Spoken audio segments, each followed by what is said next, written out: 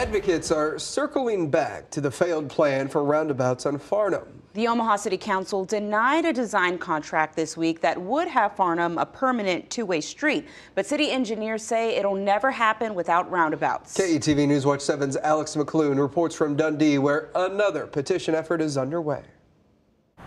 Well, who would have thought roundabouts would be so controversial? But after a number of Dundee residents convinced City Council to reject the Farnam conversion plan and keep traffic lights like this intact, a number of transportation advocates are considering launching a counter petition.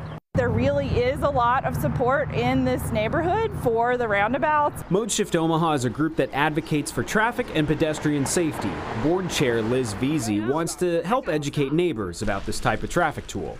Especially because there's a lot of momentum and interest right now. The average driver in the city of Omaha doesn't know the difference between a stop sign and a yield sign. We do live in a very historic neighborhood, among many historic neighborhoods in Omaha. We obviously don't speak for everyone, but in a situation when you have more than 15 board members and they're all unanimous, we have to show this is the side of the support we are showing.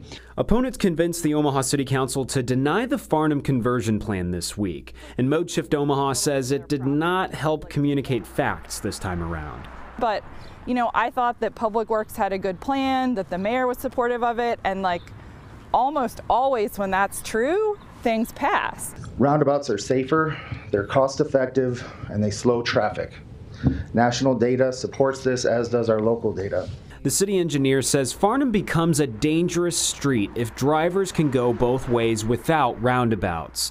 Experts add roundabouts are just one part of the Vision Zero initiative to reduce traffic deaths to zero. We're interested in continuing to push for roundabouts here and across the city, and work with the city to help educate people and get people to support the Vision Zero goal and things like roundabouts that can help us get there. The city engineer says the city has 23 roundabouts right now, with 5 more under construction.